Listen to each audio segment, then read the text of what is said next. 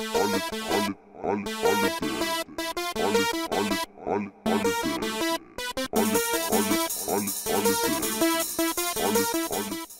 пациента осенью 2022 года было обнаружено образование в мягких тканях плеча справа. Биопсия показала доброкачественную опухоль, проведена попытка хирургического удаления, в процессе которого было обнаружено, что образование из мягких тканей прободает в полость плечевой кости, из-за чего опухоль невозможно было удалить в полном объеме.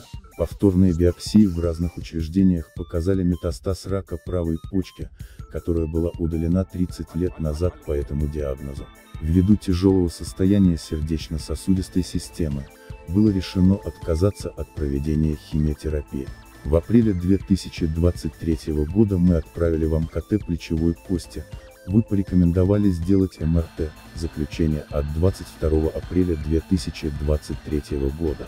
После этого была проведена радиолучевая терапия опухоли с целью аналгезии. На данный момент из-за дальнейшего разрастания опухоли произошел патологический перелом плечевой кости. Рассматривается вариант полной ампутации правой руки вместе с плечевым суставом. Интересует второе мнение по поводу масштаба поражения кости и мягких тканей, а также, если это возможно, описание динамики изменений по сравнению с КТ.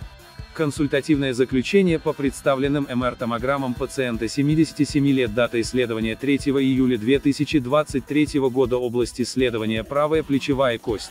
При сканировании правой плечевой кости, в 48 мм от верхнего края ее головки начинается ранее описанная зона деструкции костной ткани, роста мягкотканного компонента, аксиальным размером 61 на 47 мм, краниекаудальным до 105 мм. На этом протяжении кортикальный слой кости не прослеживается, замещен мягкотканным компонентом.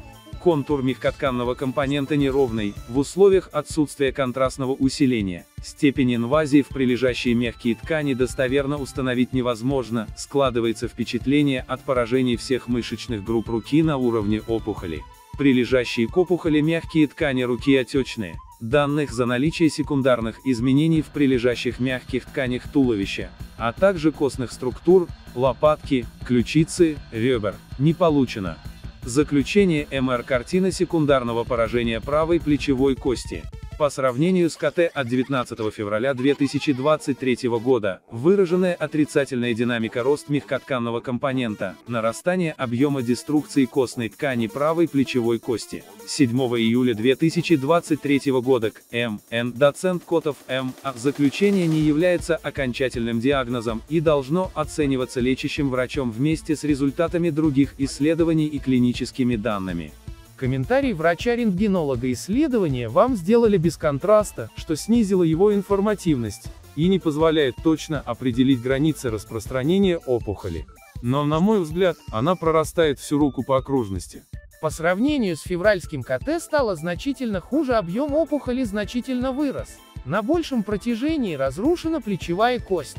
В прилежащих мягких тканях туловища явных метастазов нет, так что мысль об ампутации руки не лишена смысла.